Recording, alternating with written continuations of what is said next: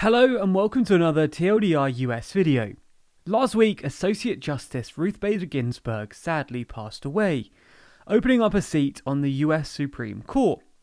While a vacancy in the 9-member court is always newsworthy, a presidential election less than 2 months away makes the impending confirmation battle even more important. In this video, we'll discuss the political ramifications of this vacancy, as well as looking back on the career of the late Justice Ginsburg. Before we do though, we're getting really close to 100,000 subscribers, and it looks like TLDR US might beat TLDR EU to the mark. However, that being said, EU has been on a much faster growth trajectory recently. So please do us a favour and subscribe to help the US across the finish line, and do yourself a favour by getting all of the latest videos delivered right to you. In 1993, President Bill Clinton nominated then-Judge Ginsburg to fill Seat 6 of the court, following the retirement of Justice Byron White, who had sat on the court for over 30 years. The Senate overwhelmingly voted to confirm Judge Ginsburg to the court, with the final vote tally reading 96 in favour, 3 opposed, and 1 not voting.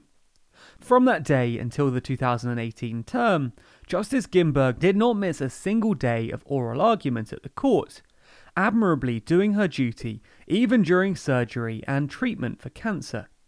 Justice Ginsburg even attended oral arguments the day after the death of her husband in 2010. During oral arguments, Justice Ginsburg adopted a thoughtful, exacting style of questioning, designed to get to the heart of the issue. However, her opinions tended to be focused only on ruling on the specific constitutional issues, while offering pointed guidance to legislatures to address non-constitutional issues present in a case.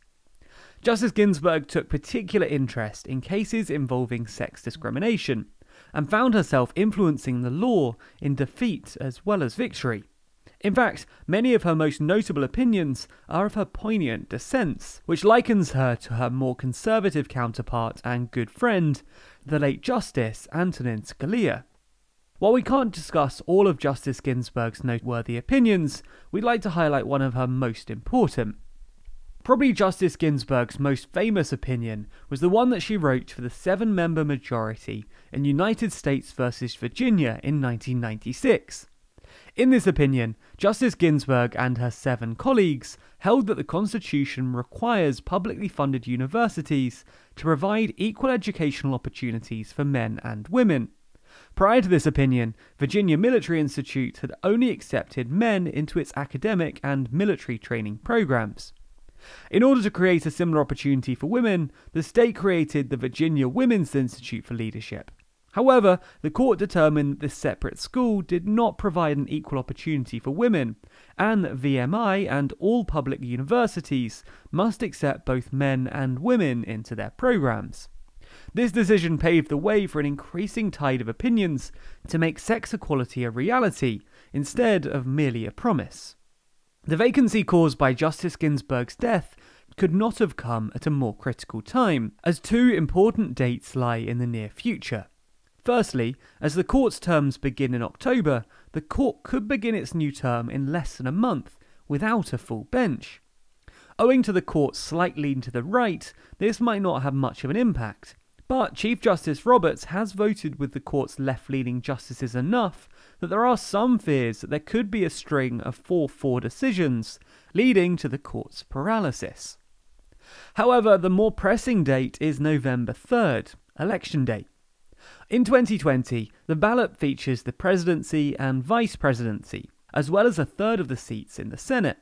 This is particularly relevant because the Constitution gives the president the power to nominate federal judges, including justices of the Supreme Court, but they also require the consent of the Senate to confirm them to their posts.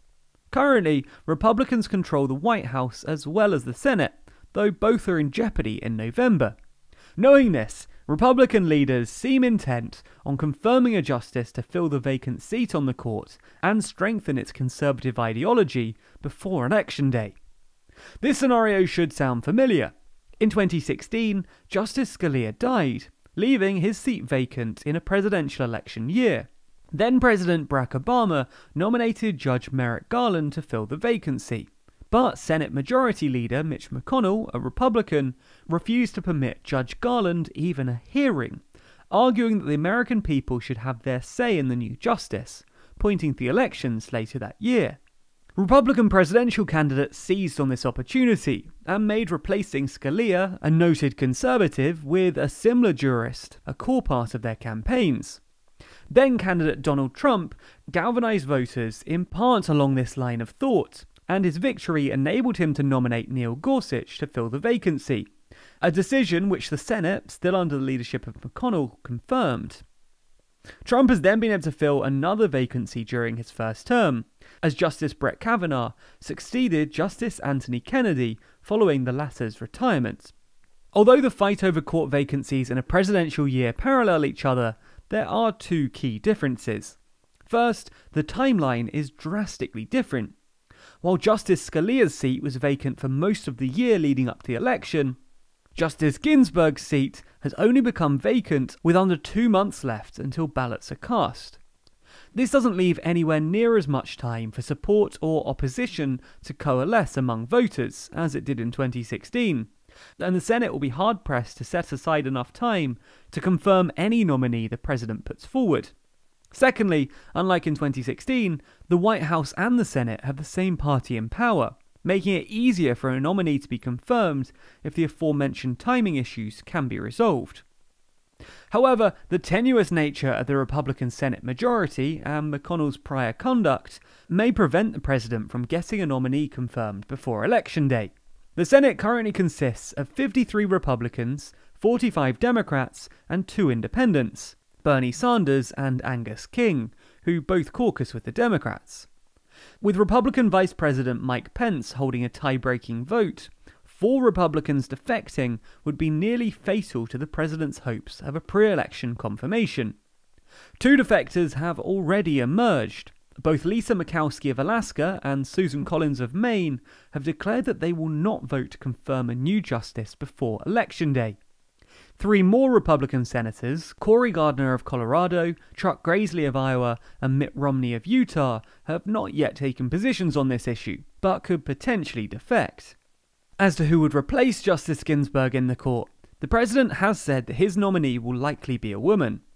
The most prominent woman on the list of potential nominees that the president released is Judge Amy Coney Barrett, a former clerk for Justice Scalia and a member of the Court of Appeals for the 7th Circuit.